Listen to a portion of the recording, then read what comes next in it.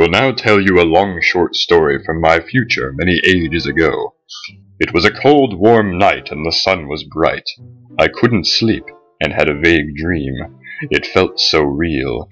In it, I was approached by a man sitting on a bench, and he said to me, "I will not bother to say anything, for you will not remember it."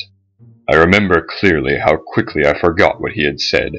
I replied, "Okay," and at that moment, I was transported miles to where I was already standing, and I could see the world in a slightly, completely different way.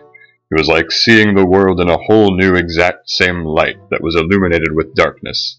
Then, it became hazily clear. I couldn't see anything that I was seeing.